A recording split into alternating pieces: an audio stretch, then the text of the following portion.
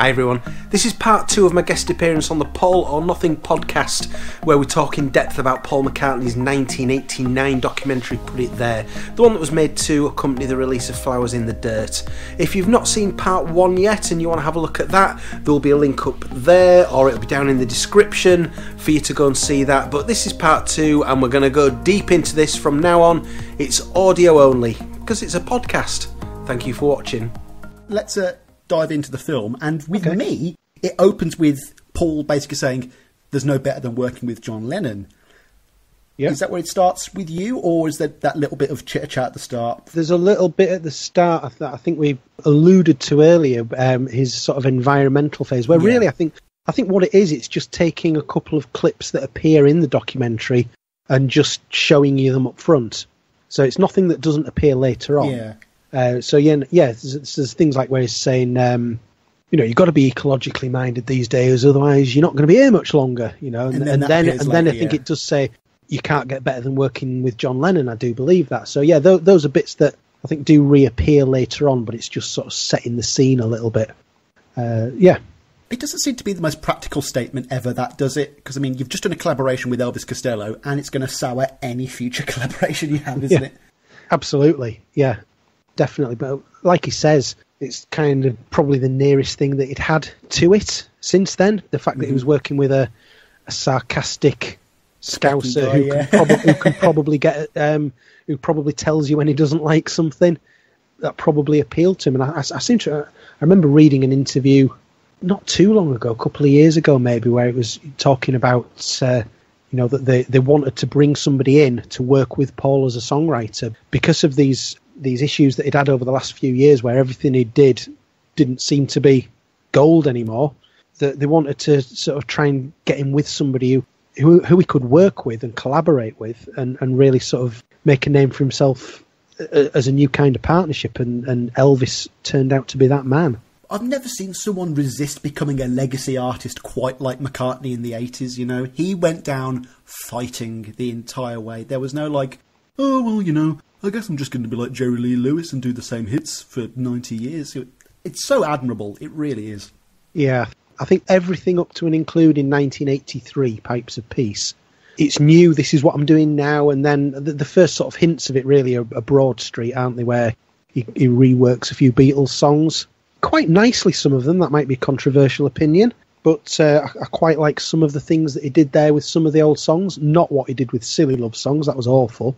But 84 is kind of the first time where he starts to look back a bit. And then I think the odd live appearance that he made in the mid 80s, there was Live Aid. He chose Let It Be, which I think you couldn't really come on at Live Aid and say, "Here's my new single. It's coming out in a few months. It's called Spies Like Us." Pretty Little Head, yeah. Yeah, you couldn't do that at Live Aid. And Hillman, Yeah, and the fact that he had obviously technical issues at Live Aid just meant that it bombed, and he didn't come out of that looking particularly great in the eyes of the public.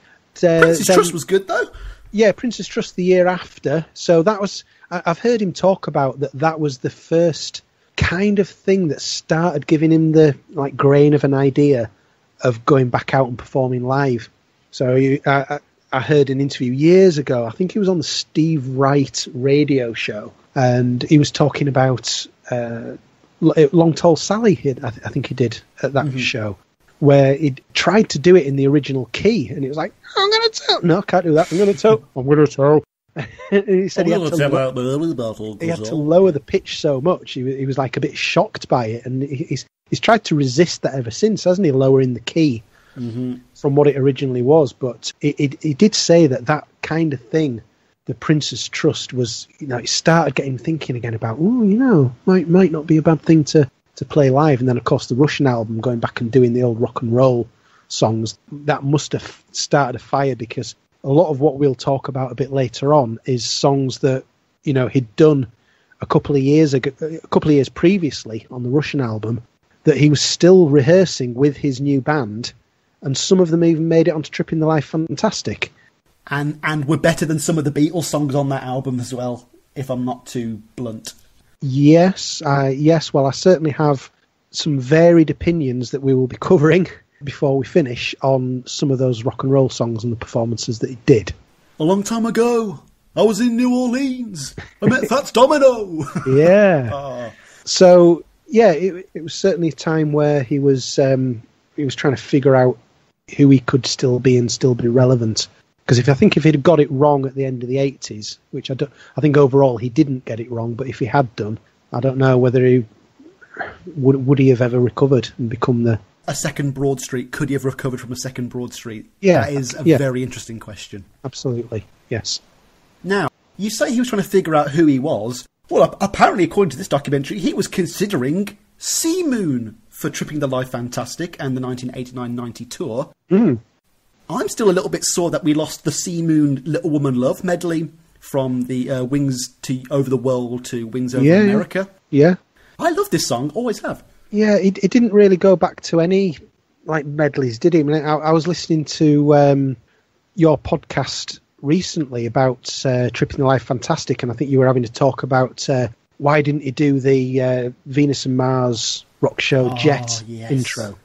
And I think I kind of suspect, did he want to distance himself from that and say, you know, I'm not going to become a Wings legacy act yet. I'll do some Wings songs, but I'm not actually going to copy sort of specific things that Wings did. I think he wanted to sort of set himself out. This is me now. I'm embracing my Beatles past, and this is what I've got for you. But I think Sea Moon it's one of those songs that he loves to go back to. He doesn't seem to perform it in front of an audience much, but he loves it at sound checks. Yeah. It's certainly one of his soundcheck favourites, and it does seem to crop up throughout the years.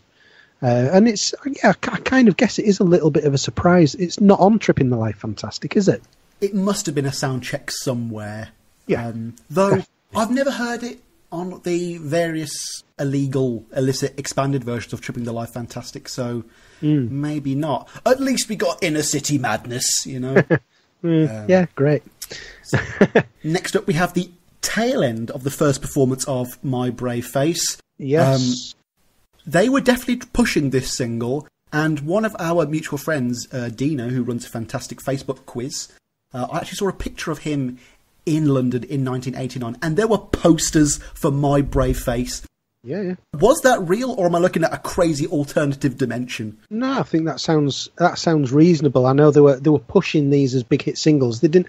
If I remember rightly, and this is purely me going from memory, did My Brave Face get to something like number 18 in the UK charts? It wasn't very high. It was top 20. It was something like that. But he was certainly, you know, with all the publicity, this big, like 8 hours on Radio 1 that they'd managed to secure, which was a bit of a coup. They were really pushing him and publicising him as a person and his history. Oh, Richard Ogden's smashing it at this point as a manager. He really is. Yeah, and we're definitely, even though we didn't maybe know it at the time, we are on that downward slope of Paul's singles charts career, which kind of finished with No More Lonely Nights. It was really... There was Pipes of Peace. Pipes of Peace was number 1. No More Lonely Nights, I think, was probably top 5 in the UK. And then after that, he's not getting big singles after that. Ferry Across the Mersey might count. Well, yes. Yeah. But yeah, he has to, it has to be connected to a tragedy for him to get a number 1 after that point. So, but yeah, My Brave Face, it was, I mean, I remember it as a big single because I was becoming McCartney fanboy at the time. That's probably why. I don't know whether any of my mates would particularly remember it. Your ex does, though. Sick to death of it. Yes. So yeah, that you can see him working. You can see him working a lot on this song with trying to get the harmonies right. And this is the bit where they're sort of talking about that bit. Take me to that place, and he says, you know, it's really me and John. So he knows what he's doing. He knew exactly what he was doing, saying that in that documentary. But yeah, it's true, and I think a lot of that was driven by Elvis Costello, who fancied being involved in something a little bit like that. But you could certainly see them working on, because this was after the album was recorded. I don't think there's any information available that says when this documentary was recorded, but I have little doubt that it's after the album was finished and they were getting ready to rehearse for the tour. Well, there's an album version of Distractions that we're going to come across later. It's the exact version, so I would presume you're correct there. Yeah, I will say there's a bit of a difference to the album version when we get to it. A little bit of a curveball. Folks, he's just coming on this podcast to make a fool of me. I knew it. I knew it. It's a slightly different mix to the album. Let's put it like that. But we'll cross that bridge when we come to it. So yeah, we actually come to the title card now, and Andrew, I love title cards that are in camera, and it's printed on a set, either for an actor or a director. Yeah. And it's got no fanfare. You're just listening to the McCartney audio dialogue that you were listening to before. It's like, oh, by the way, this is called Put It There. Yeah. I love a good Saul Bass or James Bond opening title sequence, don't get me wrong, but I did appreciate the simplicity there. It was really nice. And again, in 1989, this looked really classy. It's like a sort of a red font, isn't it, with a nice border outline, and it just looked pretty nice. I think, it's probably, with what you're saying about Jeff Wanfor, I think he did pull out a really nice-looking documentary for this. Again, much nicer than it has any right to be, considering the probably lack of interest the production company would have had in actually putting it together. Yeah. Then McCartney talks about My Brave Face again, getting the old Hofner bass out. I love it when he says, it's not very good at keeping in tune. I don't know why, that's just a McCartneyism to me, just the way he said that. Yeah, because he talks about it being Elvis who persuaded him, doesn't he, to get the Hofner out. And you can see there's little clips that are throughout this, especially towards the end where you see them rehearsing stuff early on, where you can clearly see that Paul isn't using the Hofner, he's using his Rickenbacker. Mm-hmm. So it must have been the case that probably Paul started off using the Rickenbacker, that maybe that was his go-to bass at the time. And then at some point, Elvis has probably said to him, why don't you get that out? So you can kind of see that play out when you know the content of this documentary, and the fact that bit of him rehearsing with Elvis was actually probably a year or so before, or maybe even 2 years before, yeah. When you know that, you can sort of see, well, yes, that the fact that he's playing a different bass to what Elvis told him to play kind of fits, because this was probably before that bit happened. So, yeah, that's interesting to see. And I think this is also around about the time at this point where Paul also says that they'd taken more care over this album, which is quite interesting. Him almost sort of saying that we didn't take care on previous albums, which I'm sure can't be the case. But so yeah, he says I don't want to be stuck out in America somewhere plugging an album you don't like. And you think, press the play.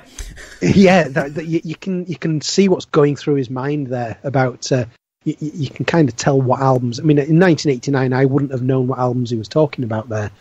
But it's watching it now, you can definitely paint a picture in your own mind of what he was thinking there. Yeah, thank God they didn't just do one take like with Mumbo or anything. How brave is it to bring out your band that follows the Beatles and for your first two tracks to be Mumbo and Bit Bop? The balls of that man to do that. Incredible. Wildlife is so underrated. I've actually grown to love Mumbo over the years. Yeah. But for me, the highlight track will always be Love Is Strange. Really? Yeah. The feeling of pure joy I had when McCartney's vocal finally starts about a minute and a half in. Yeah, it takes a while, doesn't it? I was like, oh, this is so mellifluous. This is so sublime. Oh, it's great. Yeah, brilliant. At this point, I've realised, Andrew, that I'm not really paying attention to the film. I'm just paying attention to McCartney's nose rubs and you-knows. I mean, apart from the 1980 vinyl interview, this is probably the go-to piece of media if you want to get your McCartney impression down. Oh, it's great. It really is. Yeah, and on that point, this is probably, as far as I know, and again, whether anybody can correct me here on this, he mentions at this point, when he's talking about working with Elvis, he comes out with one of his classic interview lines that he's come out with so many times since, but I think this might be the first time that we ever hear Paul say, I'd come out with a line like, it's getting better all the time. And then John would say, couldn't get much worse. And he's, how many hundreds of times, every interview now, it's like, well, when's he going to talk about getting better? When's he going to talk about the parrot on his shoulder during Hey Jude? But as far as I know, this is the first instance of him ever saying that I ever saw. And I've never seen anything since that was recorded before this. That's so interesting. Like, patient zero of the McCartney anecdotes, you know? Yeah. If I ever had dinner with him, I would just have to sit and say, look, Paul, I know that John said you're not removing the movement you need is on your shoulder. I know that. Please talk to me about Magneto and Titanium, Anne. Do you think he'd remember anything about it?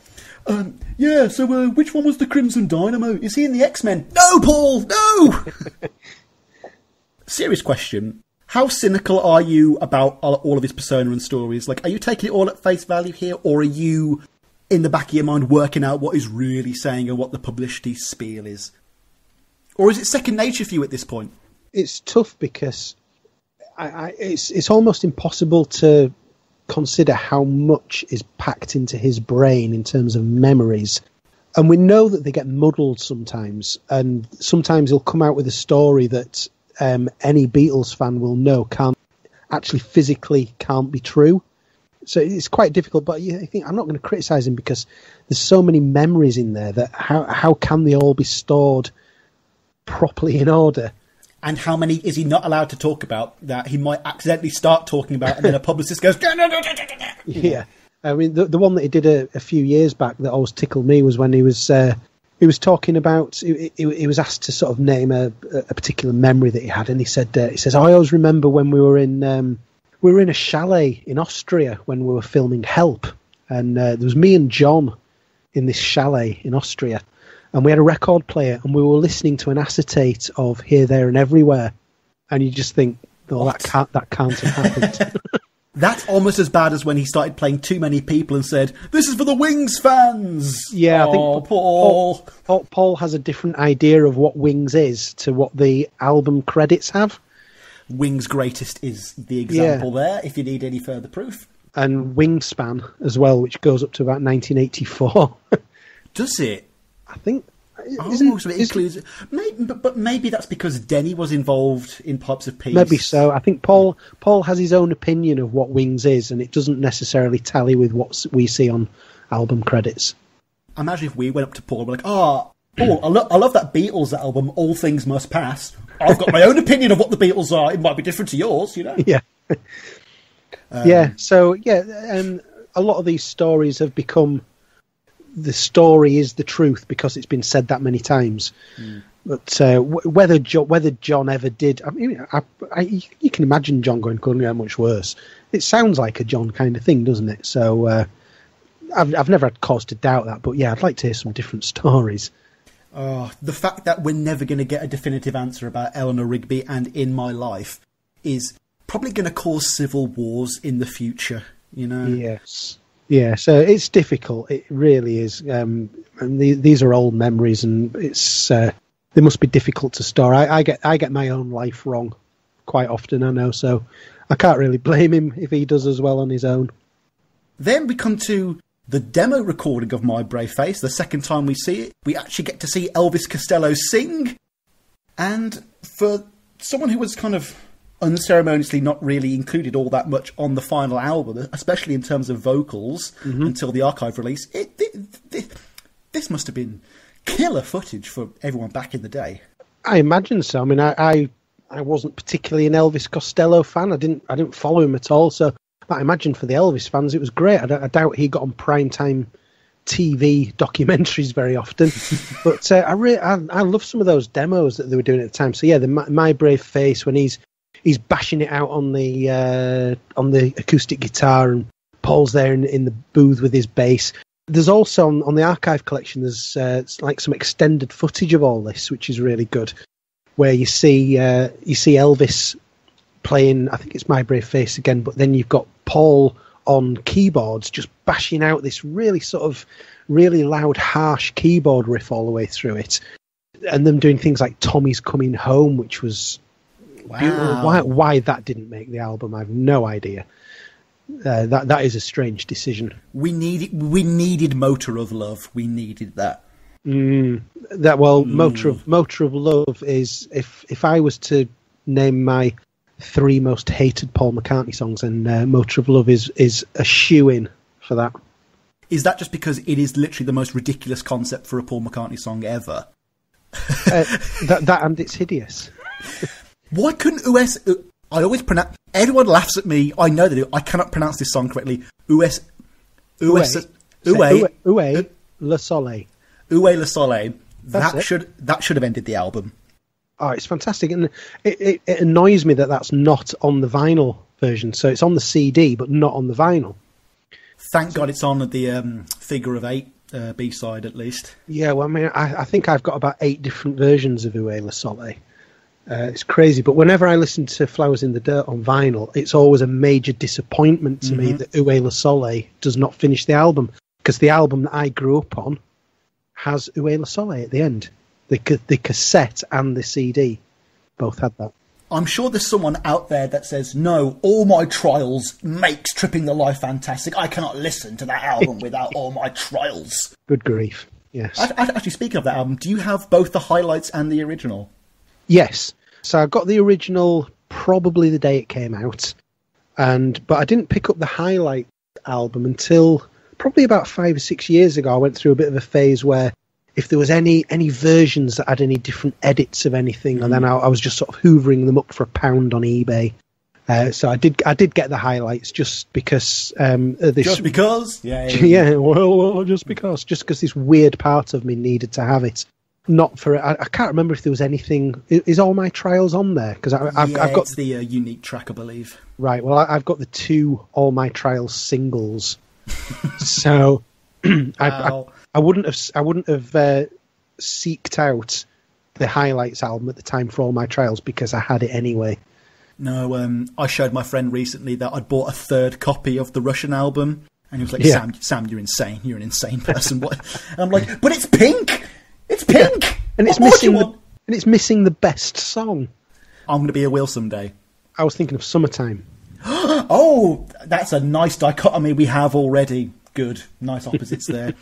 Then we get some more comparisons to John and Elvis. I thought he was going to talk about that they're quite physically similar because there's that quip he makes about them both wearing glasses. But it was nice to see that he goes into the actual songwriting process at least. Yep. Then we come on to the tour rehearsals of My Brave Face again. This is kind of more like a mid-performance. Yep. I've got to ask you a nice question here. Mm. Do you think Linda's playing in any of this footage? I imagine she is, but it must have been such a relief to her at this point to have Wicks there.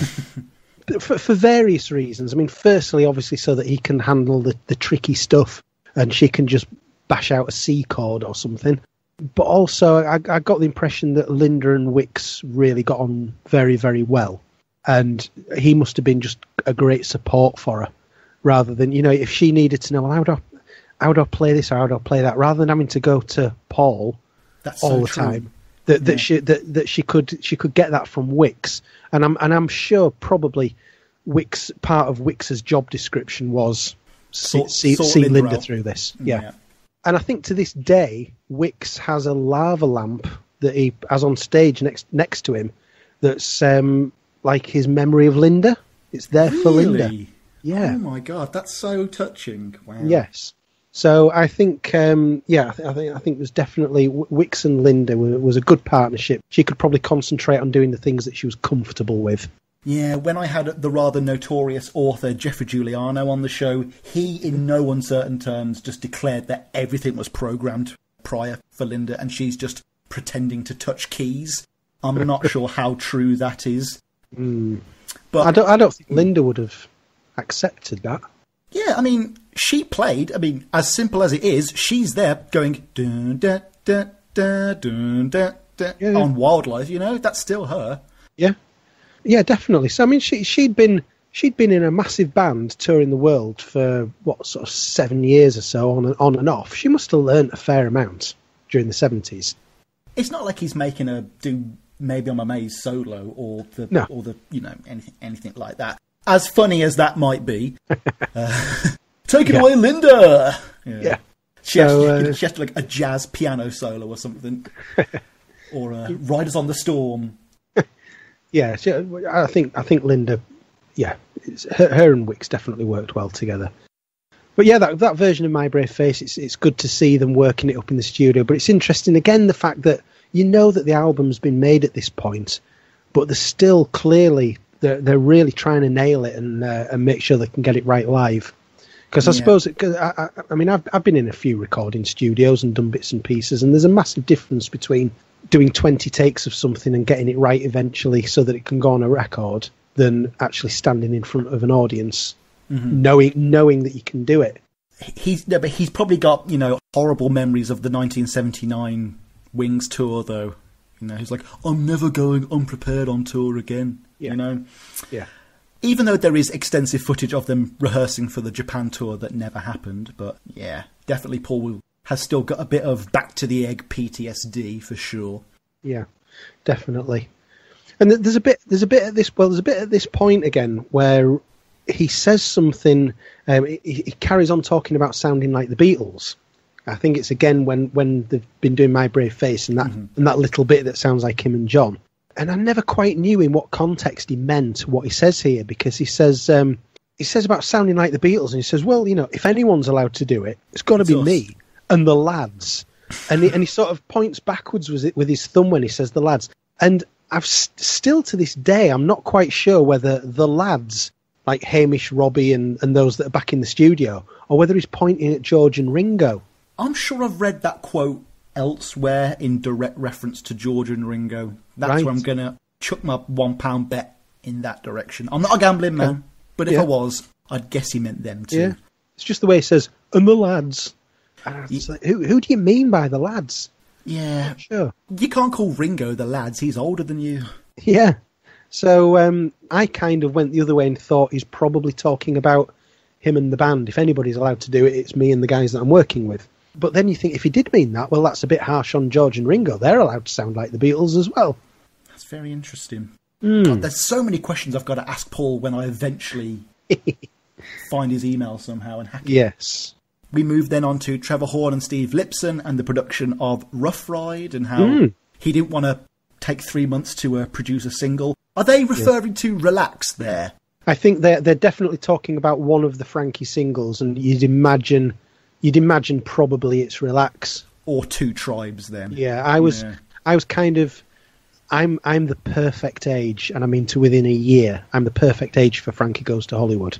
And that was like a one album wonder, wasn't it? Yeah. Like it was 1 year of just Frankie Goes to Hollywood, and then you never saw him again. Yeah, and I was like the only kid at school who didn't like Frankie Goes to Hollywood.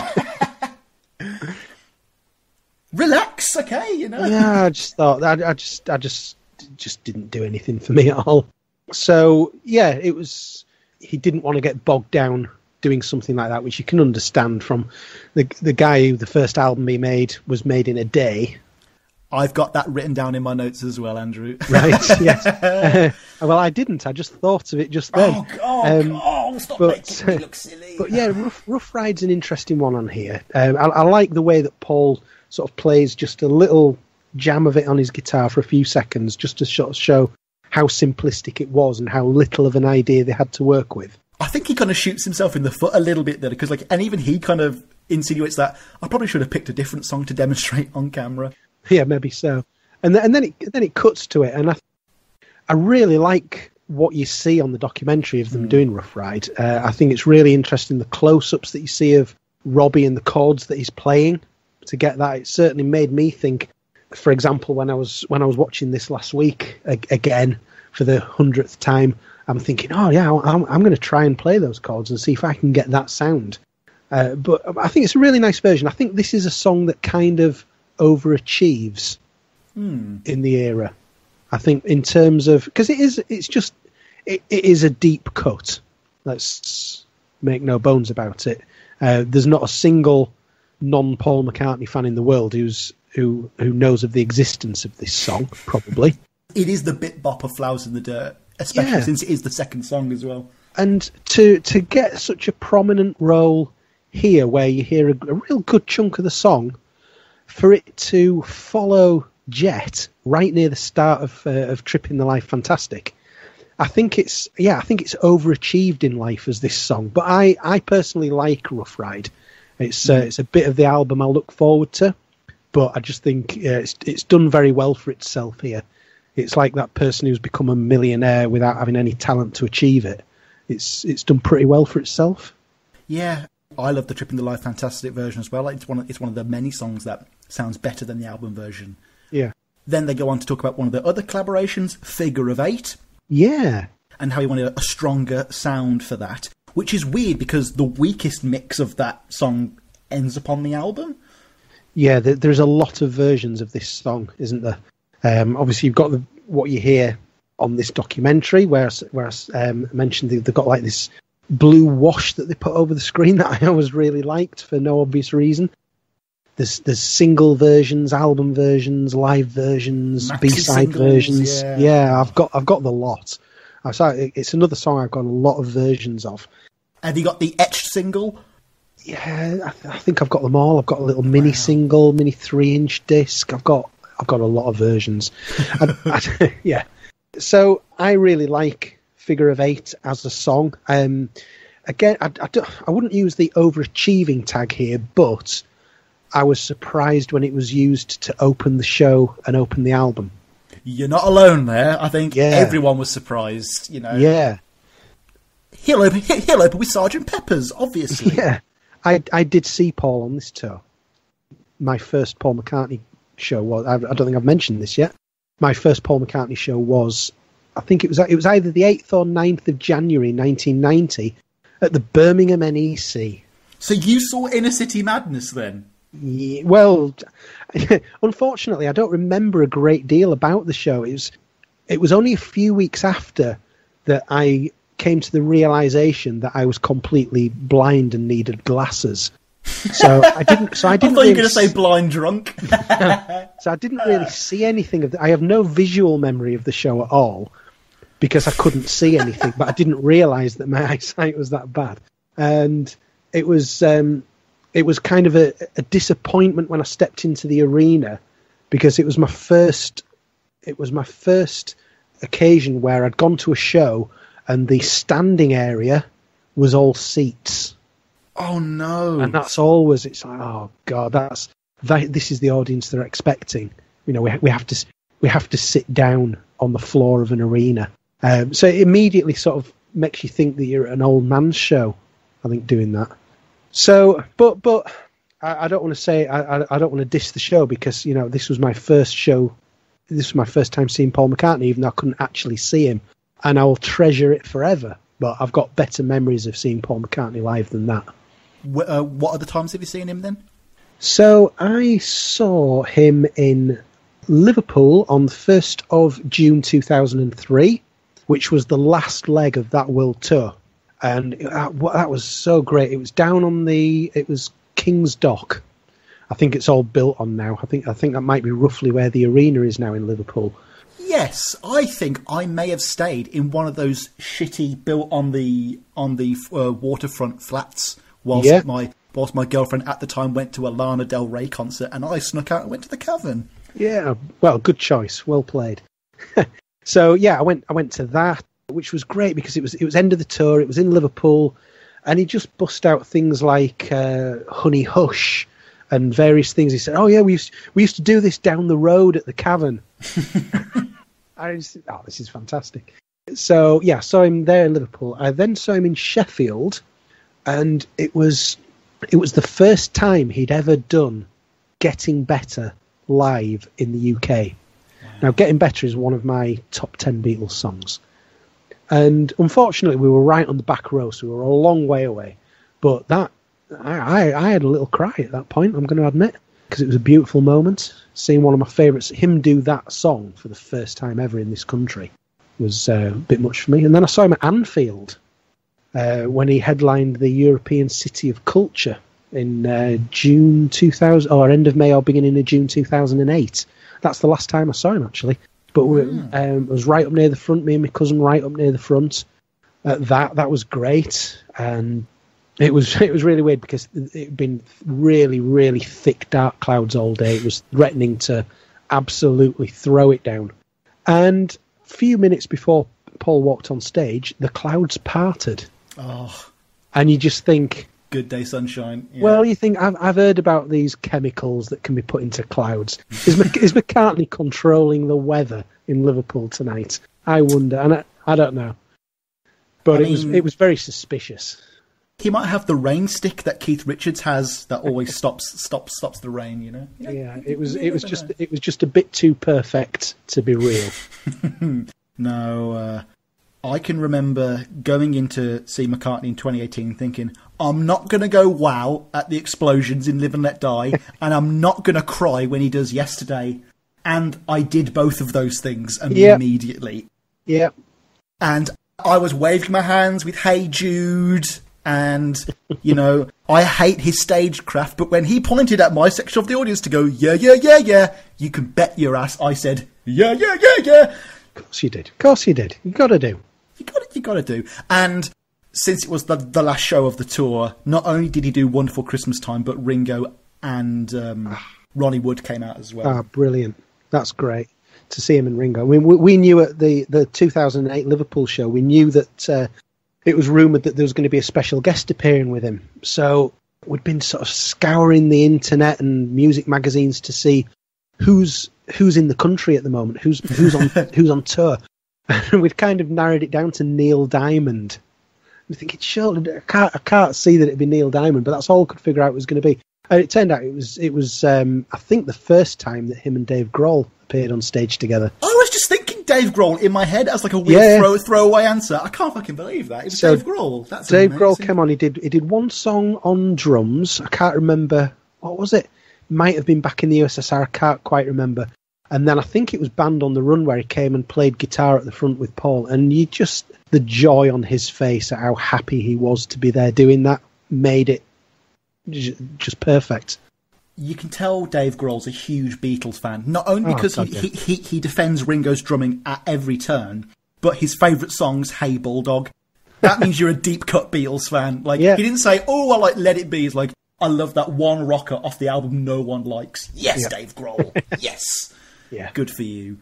So, yeah, I've had some good fun seeing Paul live, including Figure of Eight at the beginning of that show in Birmingham. When everyone went, huh? Yeah, what's this? I didn't expect to be going for a toilet break at this point in the show. Oh, you know, I call it the My Valentine break. Because I'm not going to lie, there was about 50 of us at the toilet during that moment, and the kiosk stands were all full. Then we come on to Paul discussing the fact that the Beatles are on CD now, which is a fantastic little time capsule moment. Like, oh, the Beatles are on CD now, you know? Yep. And then we come on to things we said today, which would also appear on Tripping the Life Fantastic. Cracking little rendition of this one, but he actually does change it slightly, which is interesting to see. Yeah. Like we've already talked about changing the pitch and how rarely he does that. But this kind of reminded me, you know, when on Wings Over America, he really does a really shitty version of I've Just Seen a Face and completely changed the tempo. Yeah. Here he does the kind of the same thing without ruining the song. Yeah, it's interesting version. I wouldn't have known this song before I saw it on this documentary, because I didn't start really buying Beatles albums until the following year, so I'd never heard of this song. I just knew that it was one that he was introducing as an old Beatles song, and that was as much as I knew about it. So I kind of got to know this version and this sort of quite loose arrangement of it before I ever heard A Hard Day's Night. So I completely came at it the other way around, really. I tell you what, with Hamish's vocal being as strong as it is, I would have loved to have heard I'll Be Back on this tour. Yeah. Well, I mean, this is the thing, there's just too many songs for him to build in. And has there ever been anybody in history who can just leave out as big a songs as he leaves out? I mean, you think of something like She Loves You. It's still one of the biggest selling songs there's ever been in this country, and probably in many countries. And he never does that song live, and nobody bats an eyelid. And he's got lots of million-selling songs that he could just leave out of a concert and nobody would bat an eyelid. I just wish he had not bravery, because it's not that. I just have a bit more faith in his fan base. Like, the next tour, no Let It Be, no Long and Winding Road, no Hey Jude, no Closing Medley, no Live and Let Die, no Let Me Roll It. Yeah, and we'll just see what happens. I'd love that. That's the one thing that would get me buying another ticket to one of his shows. I'm going to do Babies in Black, followed by So Bad. What? Yeah, Morse Moose and the Grey Goose. I want that in there. Don't play with my heart there, Andrew. Don't play... If he played Morse Moose and the Grey Goose, even with his shot voice, even if, at the end of Deep Down where he could kind of fake the gruff voice. Yeah. If he did that, if I walked into the stadium and all I heard was... I think I'd have a heart attack. I would love to write a Paul McCartney set list and say, this is what you're doing. Get it learnt. Get it learnt. Yeah, all right, Andrew.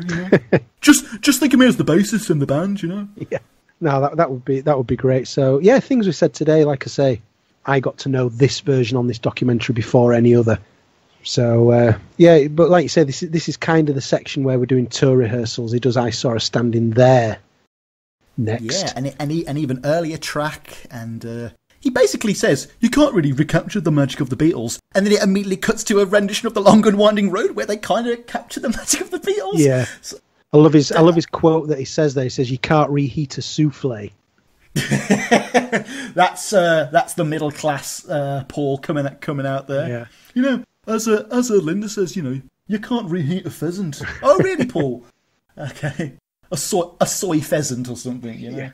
The other thing I noticed about, and I particularly looked at this time because it's the period of the documentary where he's rehearsing for the tour. So I was looking through the set list, and it sort of struck me that from that point there, of everything that came from 1975-6 onwards, there are only 2 songs make it into this set list from the whole of that period, and that's Coming Up and Ebony and Ivory make it into the Trip in the Life Fantastic. You don't see either of those being rehearsed here, but it's just like we've got some Band on the Run tracks, and then that's it. Apart from, so he ignores so many albums, and was that a very deliberate thing? I don't know. Yeah, it's either Toronto or some other place. He just says I was just thinking, what would I like to see if I went to a show? And I'm like, oh, Paul, you're the worst person to use that kind of logic on, because you've got the most varied, demanding fan base of all time. Yeah. And he practiced with a little luck with Wings. Like, come on, give us with a little luck. I'd love to have seen that song played. Good night tonight. Wow. With the Lumpy Trousers Band. Come on. All hair slicked back. Oh. Yeah, I mean that would have been great. So yeah, that's it's weird that he's rehearsing for a tour and he's pretty much, apart from 2 songs, ignoring the whole of the previous 15 years. Also, something that bugged me at this point in the doc, I was like, oh, we're not getting any interviews with the band, are we? That's a shame. No, you don't hear. No, you don't even hear Linda talking, do you? It's probably a missed opportunity, and if this didn't have to be truncated to a single hour, there would have definitely been room for that. But I'll bring up this point shortly again. We then move on to How Many People, a kind of rinky-dink little version. I don't mind this song on Flowers in the Dirt. I think it's kind of on the one hand, I want to say it's a nice little song, but then when you hear Paul talking about sort of who he dedicated it to and the kind of thinking behind it, like how many people have got to die before we take some action, it's quite a heavy, deep song, actually. So yeah, he mentions that, and it's dedicated to Chico Mendes, one of the advocates for the indigenous peoples of South America. Yes. And they say the song's dedicated to him. I have scoured my entire copy of Flowers in the Dirt with a magnifying glass. I cannot see his name on that album anywhere. Is it just a vocal dedication? Because I can't find any actual. I think it was just this is a shout out. In terms of the context of the song, this is the kind of person who we're thinking about. Somebody who tried to make a difference and got shot. How many people are going to have to go through this before things get better? You can't tell me John wasn't in his head as well when that song was being written. Wow, interesting. In what way? How many people? How many people will it take? Well. Yes, sorry. Yeah, good point. Hadn't thought of that before, I'll be honest. I also liked Paul's musings over the next song as well, That Day Is Done. Yes. And it's a song about regrets and how we all redo past scenarios and arguments in our head. I was like, oh, Paul McCartney's human! He goes over his regrets in his head as well. That makes me feel much better. So thank you for humanising yourself a bit there, Paul. Well, I don't know whether this is the case or not, but my understanding is that this is pretty much all an Elvis Costello song, I believe. A bit like how Back on My Feet is 98% Paul. I think this is pretty much an Elvis Costello song that ended up being Paul who did it. That's interesting. Yeah, but of course that song as well gives us the title of the album in the lyric. Took me ages to figure that out, by the way. I just done about 10 times before I heard "She leaves flowers in." He said the title. Yeah. Well, I mean, it's not the chorus or anything. It's just hidden away in one line of the song somewhere. So I think that. I'm sorry. It'd be like calling Pipes of Peace "Dustbin Lid." Yes, exactly. So yeah, it's a good song. It's quite a heavy song, and I think lyrically, it doesn't surprise me if it is pretty much all an Elvis Costello song. Interesting. I'm going to have to do more research on that one. I think, yeah. But we've had a lot of truncated performances so far, and finally we come on to a song that, in my opinion, deserves to be played in full. Of course, I'm talking about this one. If you want proof that this song might be a bit too complicated and this is kind of the Revolver Sgt. Pepper equivalent to solo McCartney, you don't need to look any further than the fact that Linda has been relegated to the tambourine. and it's a song about their relationship as well. She's very much kind of the focus of this one, but I think this is one of Paul's great pop songs of the era. This is one of those that if it had been released at a different time, if he'd have written this song and sung it in this kind of style in the mid 70s, it would have been a number one smash in Britain, in America, all over the place. It is get rid of the note you never wrote. Put this on speed of sound. Oh my god! Yeah, this is a great pop song, and I won't be swayed on that. And I get the impression you're not going to try and sway me on that. Nope. I always try to avoid other podcasts' opinions on albums I've never come across. But I remember about 5 years ago, I heard Robert Rodriguez and Richard Buskin agree that this is an amazing song. And I thought, fucking hell, they're agreeing on a Paul McCartney song. I've got to go check this out. Yeah. And the rest, as they say, is history. But I do maintain that this song was too complex for them to do live. Yeah. And it's not satisfying on the Tripping the Life Fantastic album at all. No, I certainly prefer the version here on this documentary to what's on the album. I think this is a real nice version. I think it's a bit slower. It feels a bit more relaxed. Which is weird, because normally when McCartney zhuzhes up a song for the live audience, something like "You Gave Me the Answer," he normally cranks it up by about 15%. And unless it was kind of, it might have been that this was recorded early days in the tour rehearsals. Maybe they'd played it a lot recording it, separate tracks, but maybe they hadn't played it live together much at this point. I don't know. Yeah, and you can't forget that this did start out as a song on the Return to Pepperland sessions, and my God, is the final product so much better than that. This is one of the top examples of, Paul, please revisit the songs you don't finish, because normally when you do, you make them even better. Yes. Waterspout better be on McCartney 4. Beautiful Night being another example. Yes. Probably a good thing that he left it several years. And we ended up getting a great song off the back of it. But it's a really, really good song, this one. And I know we're right in this period of the documentary that we're in. This is the new song section. This is showing songs that are going to be on Flowers in the Dirt. And I made a list of the ones that the songs that are on Flowers in the Dirt that didn't get featured in this documentary at all. And I think sort of largely he kind of made the right decisions, but there's just one particular song on the album that I think is missing that should have been. We Got Married? Exactly. Yes. Yes. Maybe they couldn't. It could be a rights issue with Dave Gilmour. Maybe. Something like that. Because you always see it on old albums. Appears courtesy of. Yeah. But then presumably Robbie learned all those parts because he would have been playing it live. They didn't sample in Dave Gilmour for the live shows, did they? So maybe it wasn't ready. Maybe it took more learning, because I think that song had been around a while anyway, hadn't it? Well, there was also a music video shot but never released, so maybe the intention was people will be introduced to it through the music video and there's no need to put it in here. But then again, My Brave Face had and this one had music video, so possibly not. Maybe so, yeah. But I think, to me, in this section of the documentary that's focusing on the new songs, that's the one that I would have liked to have seen a bit of We Got Married in there. But, hey-ho. Well, especially because this is the Domestic Bliss album, and, thematically, it's absolutely perfect. Then we come on to the title track, a song which I received on vinyl not 2 days ago. Excellent. Andrew, as someone who recently lost their dad, I literally cannot objectively look at this song. Okay, yeah. I can't. It just inspires the most raw emotion from me. Understood. I mean, even reading the liner notes by Jeff Baker on the back saying, fathers would hold their sons' hands and lovers would dance and stuff.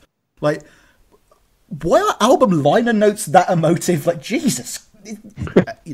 I cannot say anything bad about this song. I loved it before that incident in my life, but now, what more can I say? No, that's understood. Because, Paul talks about it as well, doesn't he? And he's talking about, no hair on a seagull's chest. And he's kind of revisited that thing recently, hasn't he, with Egypt Station, where he'd do it now. He sort of said that was one of his dad's old sayings. And, it's a cracking song. It's a really, really beautiful song.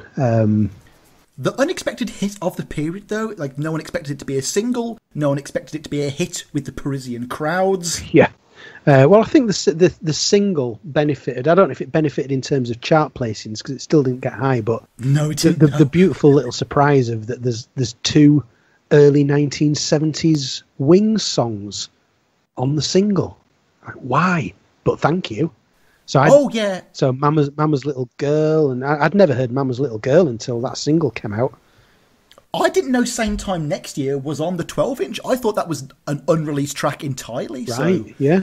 Yeah, very interesting indeed. Yeah. I mean, it's still not as crazy as putting Lunchbox Odd Socks after the live version of Coming Up. That's still, I'm like, why are there two B-sides on this, Paul? What is going on here? Yeah.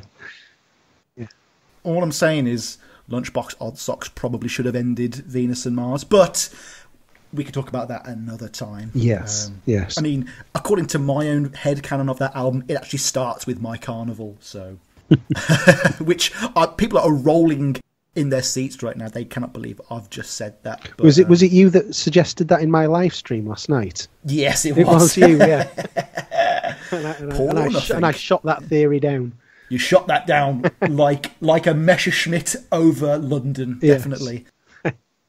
Then we come on to another performance of Put It There, which baffled me. I was like, oh, they're literally playing this again. Thank God it's only 2 minutes long. And they put the coda at the end, which it's just one of the greatest ideas Paul's had for a little live Easter egg. You could definitely imagine people in the audience when he first did it going, hang on, what's... like that. Oh my God, he's doing that. Yeah. And I'd love him to do stuff like that more, like, end a song with She Loves You, yeah. The only time I've ever been blown away by an intertextual reference from the Beatles. Yes. I think, he's done a couple of things similar, hasn't he? Like he finishes Let Me Roll It with Foxy Lady, doesn't he? Still to this day.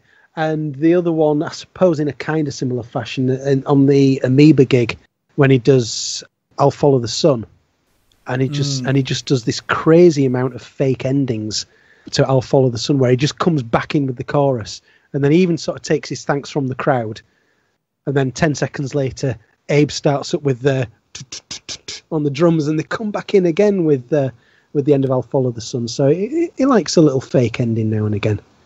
Yeah, and I've become obsessed recently with Paul's 30-second renditions of Babyface. I don't know why, but I just love them. Then we come on to, depending on your pronunciation, Snova Vizisiard, Choba, or the Russian album. Andrew, did they not have enough footage or topics to make this all about Flowers in the Dirt? Or are they including this because they knew these songs were going to be included on the tour? I think it could be a little bit of both. I think certainly they have covered Flowers in the Dirt and the making of it a heck of a lot more than what they covered Press to Play in the Press to Play documentary. Right. So he's already given far more airtime to Flowers in the Dirt by this point. But I think, I suppose if he's going out on a multi-million-pound potential tour, then featuring some of the stuff that, you're going to get to see Paul McCartney doing rock and roll, fantastic. That could be quite a draw for some people, rather than sort of covering 10 songs from Flowers in the Dirt, rather than maybe just covering 5 of them. So I think this is definitely an advert for the tour as well. But yeah, it's a good little section of the documentary. Is this? There's some fun to be had here. It was also quite a cool album in Paul's perspective. The idea that it was a bootleg and then it was in demand and people were shipping it back over from the USSR. He's definitely throwing a bone for people there. Yeah, absolutely, and he must have enjoyed it so much. I think for him not just to have decided to make something that he could tour, but also for a lot of those songs to then carry forward into it, because he could have brought in another half dozen Beatles songs very, very easily, but he decided to have this rock and roll section, and that must have been. I think the way I look at it is that both Paul and John turned to rock and roll at times when they felt they had to. Yeah, stressed. Yeah, I think in John's case, it was potentially. I don't think it was creatively a brilliant time for him, and it just meant there was the lawsuit as well. Yeah, it was. Yes, it was an easy thing for him to do at the time, and it meant that he could then sort of pack up and go and have a bit of a break. With Paul, I think it's noticeable that the 2 times that he's done a rock and roll album, one of them is off the back of the most slated, creative, commercially received period he's ever had, and he needed to get some confidence back. The other time was after Linda died, and it was like the way that he got back into being able to sing and pick up a guitar again. So I mean, it might just be coincidence that those are the 2 times when he's done it, but I think there's some significance there that he's done it at times when it was the right thing for him to do at the time. I mean, how many times do you have to notice that whenever Paul is sad and things are going quite badly in his life, he seems to produce the best albums? Yeah. Ram, Band on the Run, McCartney 3 even? Yeah, absolutely. Definitely. He needs to put his own back up against the wall, I feel. When McCartney's happy, I'm not happy. I also think there's a bit of a theory around Paul producing some of his best work at times when the Beatles have just loomed the largest in his life. So whether that's just after the Beatles have split up, or whether it's Flaming Pie. Yeah, Flaming Pie has just come off the back of the anthology. With this, he even talks in here, as you mentioned, about the CDs have just come out now. Everybody's re-listening to the Beatles because it's out on CD. So he'd probably been re-listening to it as well. So I think there's also a bit of a correlation between when Paul has had Beatle business in his life, that often then sort of coincides with him doing something pretty good after that.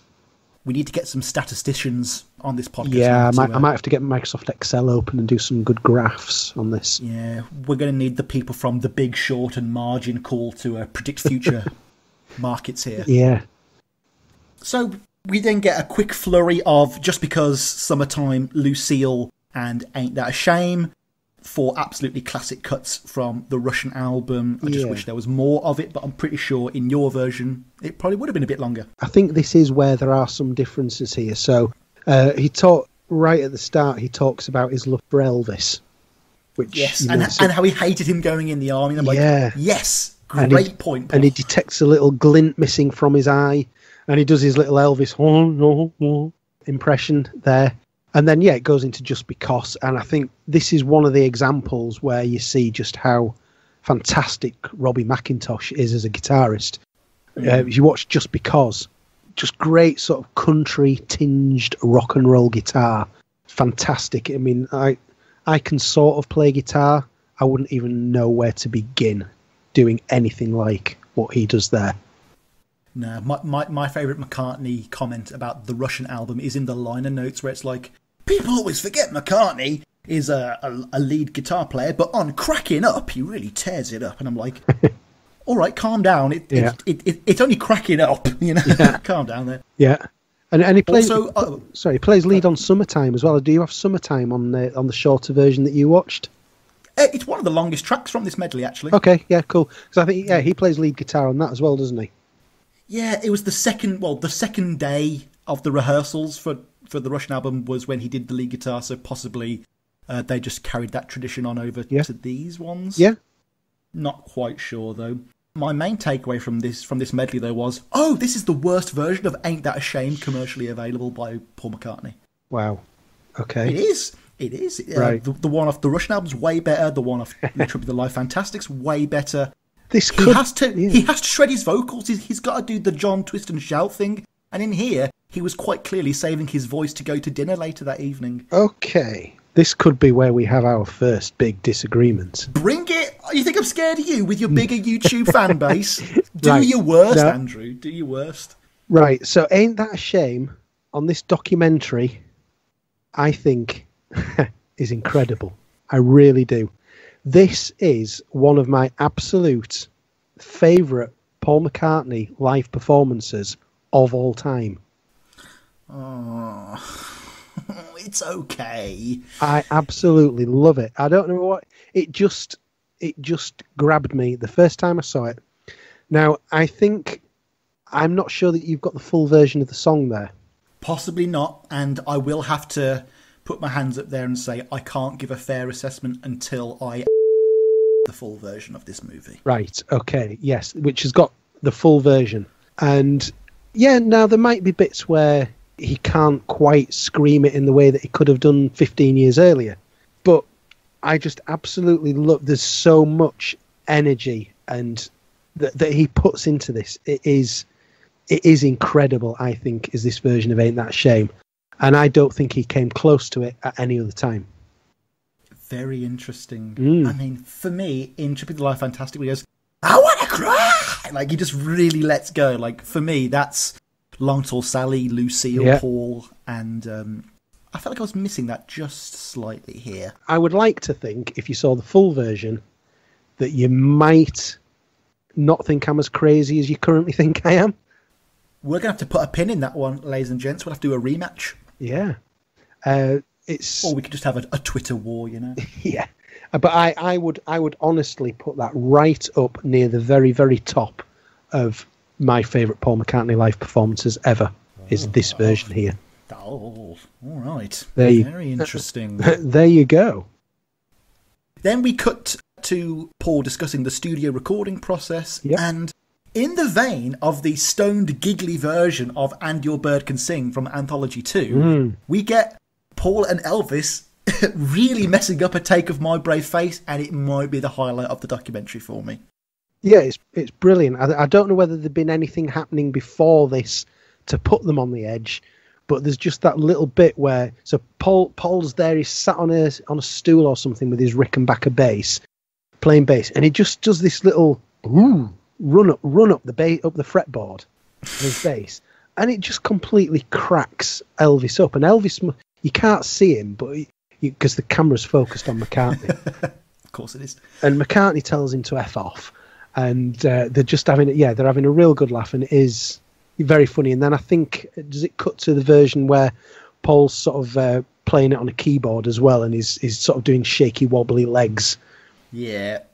It's a funny bit of footage, because my biased take is that these weren't particularly pleasant sessions for either Paul or Elvis when they're in the same room together. Yeah. And it was the most kind of parallel partnership ever, you know. Talking about, one of the songs had to be like The Human League, and Elvis had to walk out the room and calm down before he actually told Paul what he thought of such a thing. It makes me wonder whether this is like, you know how Peter Jackson's being accused of the biggest whitewash of history ever? Yep.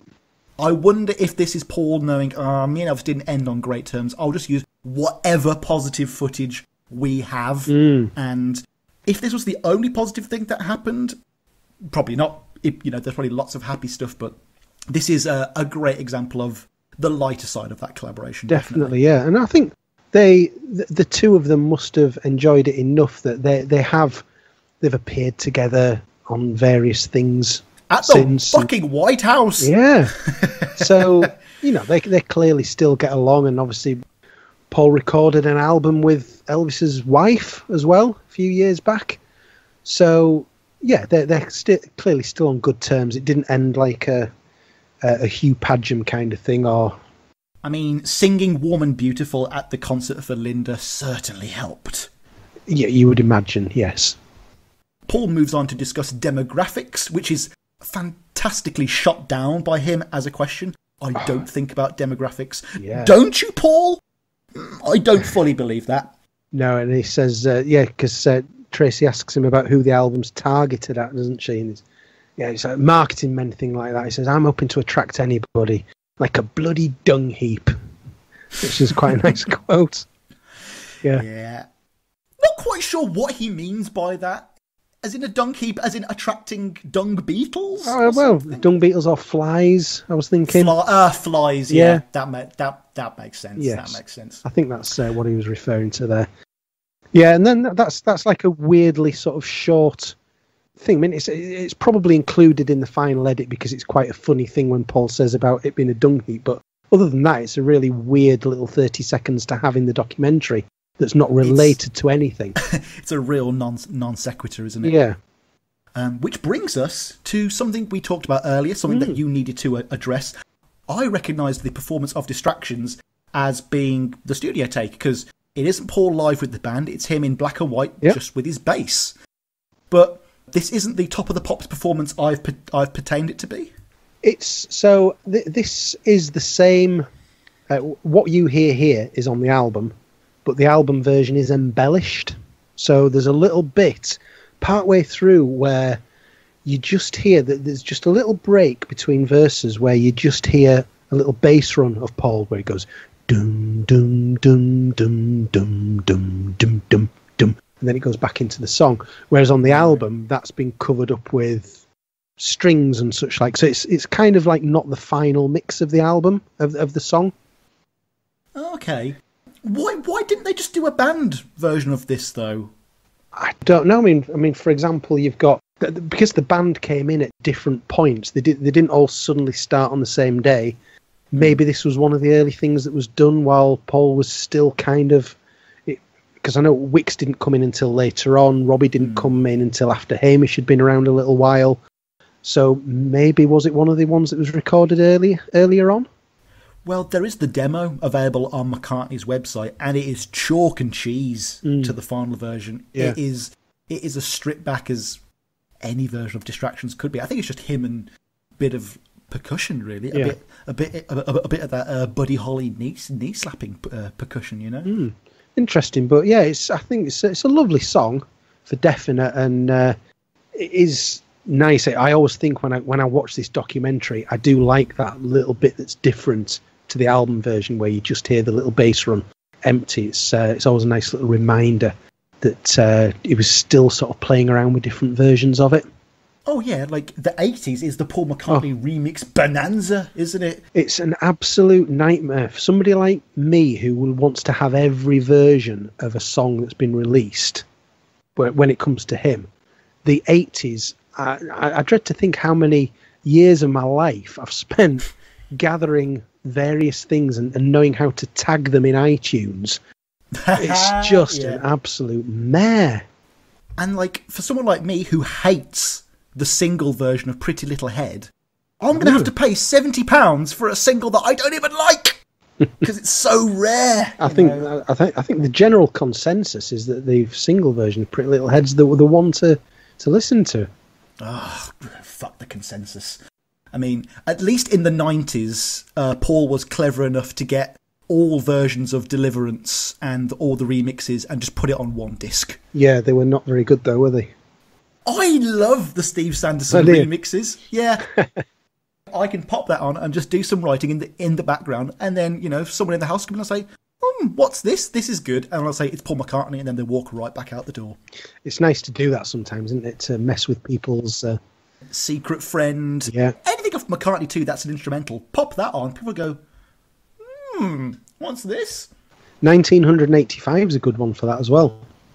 Oh, okay. I'm definitely going to try With that the one. younger generation. Then we come on to another stupid question asked by the interviewer. Could music possibly not be in your life? And he shoots that one down as well. I will play music as long as I'm alive. Yeah. So I'm not even interested in that question. So there, Tracy. I love how he puts interviewers at ease, you know. He's so good at shooting something down politely. Yeah. I wonder if he knew that question was going to be asked so that he could shoot it down. The worst question he was ever asked is when he's landing in America saying, "Are you too old to be playing rock and roll anymore?" He was like 34 or something, wasn't he? That question has also aged like bread. Yeah. I think it would be a fair, even if it was put to Paul now.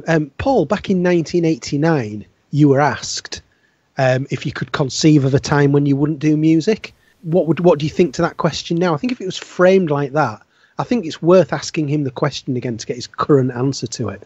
I think that applies to a lot of questions, Andrew. That'd be very interesting. Yeah, but it is quite funny, his response. You know, I'll do music as long as I do music. I'll live as long as I live. They're two imponderables. They're so imponderables I don't even waste time thinking about it. Okay, That's great. And I think that's the last we hear from him, isn't it? As in terms of interview. Dialogue. Yeah, we're then kind of into the final little medley, aren't we? At that point. And I didn't want to have to talk about this song. I thought I was going to get through all of my Flowers in the Dirt coverage without having to talk about this until a future Hot Hits and Cold Cuts episode. Yes. But, well, actually, let me first ask you, did you get the Flowers in the Dirt Japanese tour set? I did. The one that's got the other version of Party Party on. Oh, it's not this version of Party Party then? Don't think so. There is more than one. Why is there more than one version of Party Party? This is a song that can't be held down within one version. So I'm just looking at my screen now. I have 3 versions of Party Party. Oh my God! And none of them are a party at all. We've got the version Party Party from the. In fact, actually, I've got more than 3 versions of this. Let's just think about this, because there's as well as having this version that's on here. So I've got Party Party from the Flowers in the Dirt World Tour Pack. Yes, I have got that. I've got this that I tend to call the rock version from the Put It There documentary. There's a Party Party promo edit that came out in 1990 on a US promo disc called Paul McCartney Rocks. There's Party Party Club Mix that was in the archive collection. God. And there's the Party Party Bruce Forrest remix that I've got as a bootleg. So there I'm you go. exhausted after that. I'm exhausted, folks. My gosh. This song deserves many versions. And yet I still don't have one official version of Return to Pepperland. This is proof there is no God. Absolutely. But this to me, this version here is the only one that I give any time to, really. I get that. It is just more fun because it's live. Yeah. It's like how the live version of P.S. Love Me Do gets slightly less flack. Oh, dear.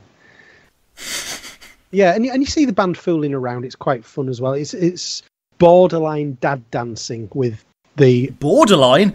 the incredibly younger than you think he is, Robbie McIntosh, and Hamish sort of putting their head on the hands and doing this sort of little head dance thing.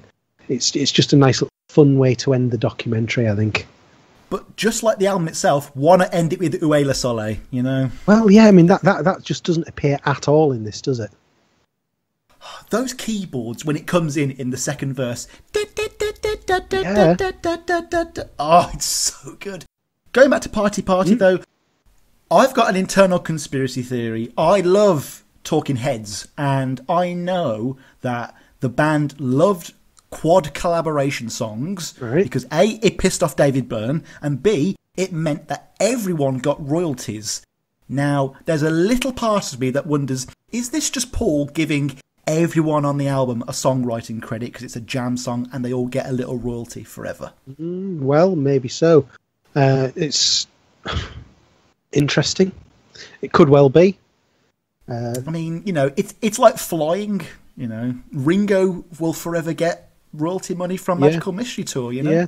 I mean, it's one of those things where I was surprised that he did Wings Over America so early in the archive collection, because there's a fair bit that Denny Lane songs, and he wouldn't have been getting 100% songwriting royalties from that. So he can be sort of kind of generous like that now and again. Yeah. So yeah, maybe so. When you think about, when I get to the pearly gates, what question will I ask whatever deity is waiting there for me? And one of them is, how much money did Denny Lane miss out on with the royalties for Mull Kintyre? Can I just have a roundabout figure?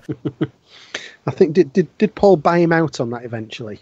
Like £100 according to some sources.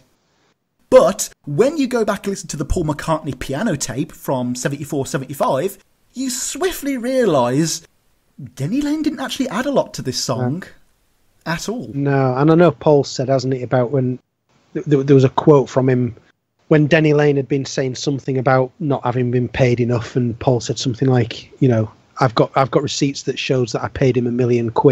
You show me how many other people earned that much money in that time period. We all love Denny on this show. I'm from Birmingham. You saw Paul in Birmingham. I love Denny. Yeah. He, I would love to have a cup of Bovril with him one day. Yeah. But if I was to speak to him honestly, in the way that I'd love to speak to Paul honestly, I would love to sign a non-disclosure agreement and just go to dinner. And I'll say, you can sue me for £1 million if I ever mention anything said here tonight. Yeah. And I'd just be like, look, Denny, how much did you fuck up your finances, man? How much was just spent on booze and drugs? Yeah. Or did Paul screw you over? Be honest. I think it's the former. Yeah. How much did you spend on booze and drugs, and how much did you just waste? Yeah. Yeah. I mean, when the first time I watched Wingspan film, I kind of realised that the Denny Lane was far more a star of that film than I was expecting him to be, in terms of what he contributed on that stage. It was far more than I expected. Mm-hmm. Oh no, even after that quite scathing conversation we've just had, Denny Lane's still massively underrated. Absolutely. Even if he's just a springboard for Paul to bounce ideas off, Yeah. And people don't give Denny Lane the credit he deserves on so many instrumental parts. Like, both he and Paul are on the keys in Morse Moose and the Grey Goose. Denny played bass, Denny played lead guitar, rhythm guitar. He was so malleable and able to be wherever Paul needed him. And what are the two things that break up any friendship? What's the idiom? Money and women and girls. Yeah. Well, not necessarily women. Money and partners, shall we say? Yes. I'm not going to exclude anyone here, folks. But what came between John and Paul? Money and partners. What came between? Well, also Denny wanted to tour, but that's because he wanted more money. Yeah. Yeah. Well, he was a musician. He didn't know any other life, did he? He had to go now. Oh. Hi-oh! And then with that, we come to the end credits, and Paul plays Let It Be, which I actually didn't expect, and that was a nice little treat. Except for the fact that he uses the 89-90 growl, which annoys me to no end. And we may well disagree again here, because I really, really love this version of Let It Be, just for the way that he attacks it. And again, there's times when he's not attacking it with the same voice he could have attacked it with years earlier. But I just love the energy in this version of Let It Be, and it's one of my favourite live versions of Let It Be. Even though we only get a minute such a or so smile, hasn't he? Yeah, he's loving it. He's loving, because Let It Be. I don't think. I mean, obviously he did a few Beatles songs in '76, but I'm pretty sure Let It Be wasn't one of them. I don't think it was anyway. No, because it was first debuted in the '79 tour. Right, yeah. So he's kind of brought it back a little bit there. He did it at Live Aid, and that kind of went quite badly. And I think he's just loving the fact that I'm going to go on stage on a big tour, and I am going to play this song. And he's just like, he's loving that. And I think it's a really nice end to the documentary. It's just a nice little reminder to end on that actually, yeah, this is the guy that wrote Let It Be. I'm glad it's not Hey Jude at the end. Yes. I'd have probably loved it at the time if it was Hey Jude, but looking back on it now with every damn version we've had of it, I'm glad that it's one of his other big Beatles classics that's at the end there. I'm honestly surprised he didn't re-record it for Yesterday, the movie. Yeah, interesting. And that was one where there was all that sort of theory in advance about is it do Paul and Ringo appear in this? Are they going to be in it? And it sounds like they paid a hell of a lot of money to use those Beatles songs. That's one of the biggest things about that film is, my God, it's actually got Beatles music in it at the end. In Nowhere Boy, they don't even say the word Beatles for fear of legal action. Yeah, which is a shame. I mean, that's a good film. I like that film. It's a very good film. Yeah, it's I love the in spite of all the danger that they do on there. Coincidentally, though, the original book it was based on, co-written by Jeffrey Giuliano. Oh, was it? And, yeah. And one of the reasons I want to get him back on is to go through how he may or may not have been screwed out of that. Right. Very interesting, potentially. Yeah, they did use a demo of Mother at the end, didn't they? Or one of the early takes of Mother as the end credits. Yes. So I presume that was all official and authorised. It must have been. Yeah, but Mad Men wouldn't pay $250,000 to play Mother. No. $250,000 to play Tomorrow Never Knows. That's one of my favourite trivia facts ever. Who paid that? So in the AMC show Mad Men, in one of the episodes where they take LSD, okay, they play A Day in the Life in full in the middle of the episode, and it cost them $250,000 for the privilege. On The Crown, you sort of see occasionally there'll be something like Starman by Bowie, and it just sort of hits you as, my God, this is a big budget program. If they've got the rights to that ain't coming cheap. They need to cancel The Crown and put all those resources into a 12-season Beatles show. Each season covers a year and an album. You keep the same cast. You actually cast 16, 17, 18-year-olds in the roles. Yeah. And let's see what happens. But we are going to have to wait till Danny, James, Stella, until they've all gone. Well, we're not going to be alive to see the ultimate Beatle project. Yeah, I mean, when the Yesterday film came out, I got asked a question on YouTube by a guy called Rami who watches my videos, and he sort of said, "Do you think there'll be another biopic?" And I did a video based on it afterwards, sort of what could be next in terms of like a Beatles biopic. And I could certainly see a John Lennon one. I could certainly see something happening there. We've got Nowhere Boy covering his early life. Mm-hmm. And I could absolutely imagine Yoko wanting to authorise something covering the 70s, like their story, like the John and Yoko story. And that could be quite a big budget thing.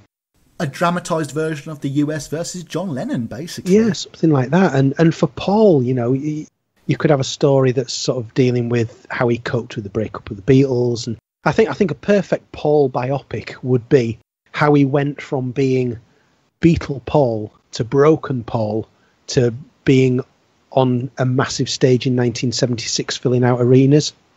See, this is so similar to an idea I had for a McCartney script that I actually started writing at one point. It would start with the death of John. Yeah. And it's him going over the 70s in his mind. Okay. Unfortunately, though, there is a movie called Two of Us with Jared Harris. Yeah. It's complete hogwash in terms of historical inaccuracy, but in terms of capturing the feeling of what we wanted their final conversation to be. Yeah. Oh, it's outstanding. Yeah. It really is. Yeah. And they smoke a joint in it as well. I was like, yeah, go on, lads, you cheeky boys. Go on. I heard Paul say, sort of, in theory, he was kind of okay with that Two of Us movie. He said the sort of very high level gist of what's going on is pretty much there. I mean, obviously they couldn't have had any knowledge of what conversations went on, and he realises that he appreciates the fact he wasn't going to slag them off because he knew that they had to just sort of literally make that up. But he said, as a high level concept, he said, he was quite sort of complimentary about it. Maybe Paul will say the same thing about my Yellow Submarine remake / sequel / prequel. That would be... I hope he gets to see that on his desk for approval. You know what? Let's wrap this up. Overall, is this documentary, put it there, is it essential? Is it a must-have purchase for a budding McCartney fan? Or is this the men love avenue of documentaries? It's a weird one for me to answer because I'm completely wrapped up in it from the point of view of this is where I entered the story as a fan.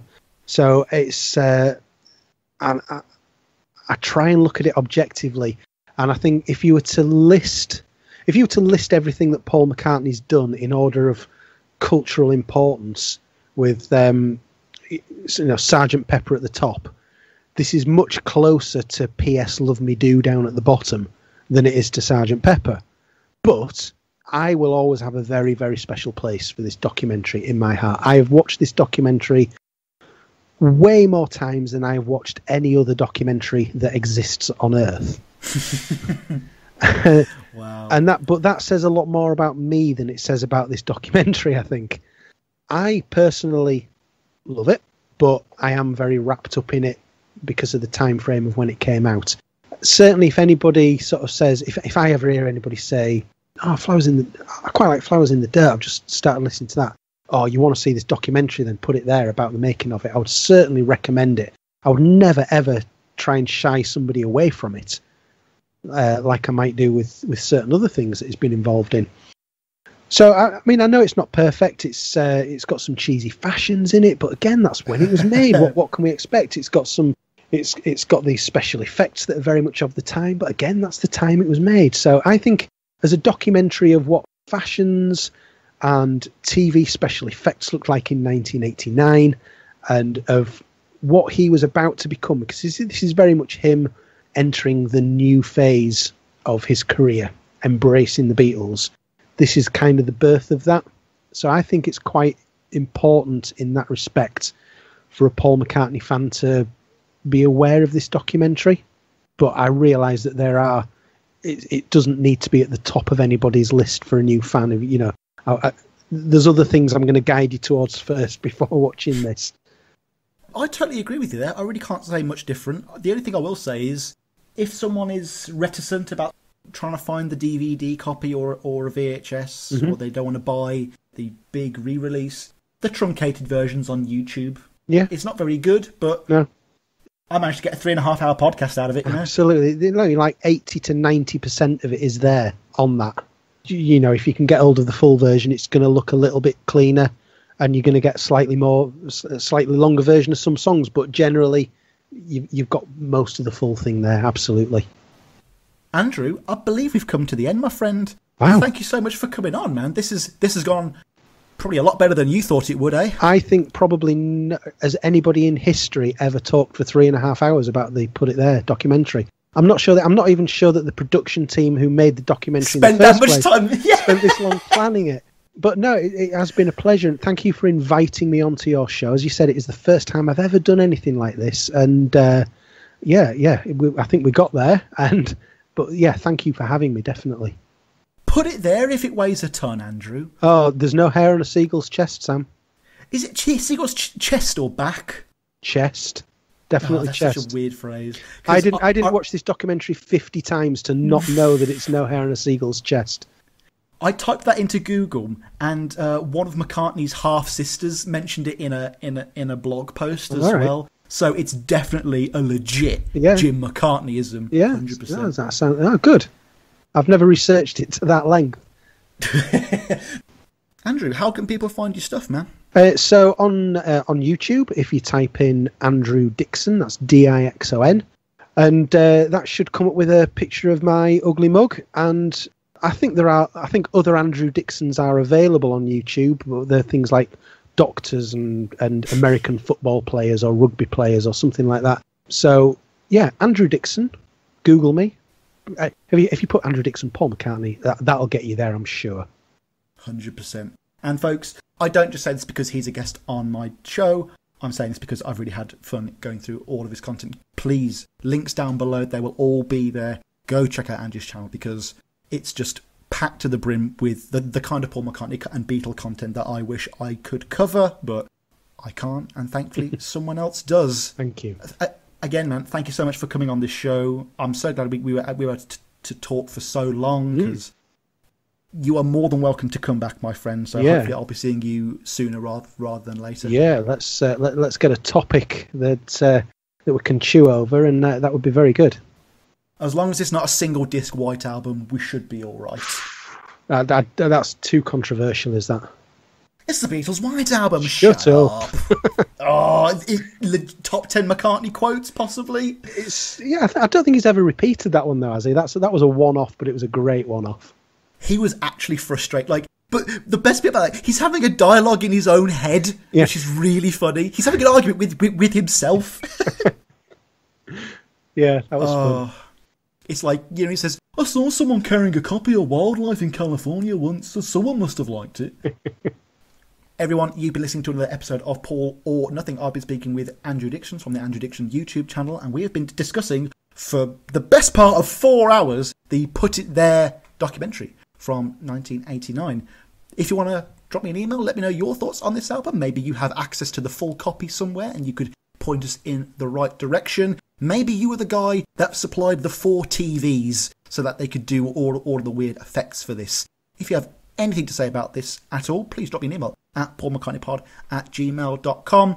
Follow us on the Twitter, the Instagram, the YouTube, the blog. Leave us a review on iTunes and check out our Patreon if you fancy throwing some money at my face down the internet every month. Thank you so much, folks. Next episode should be possibly Band on the Run, Listen with Sam, one of the most overdue episodes in this show's history. See you all very, very soon. Peace and love, peace and love. Play us out, Denny.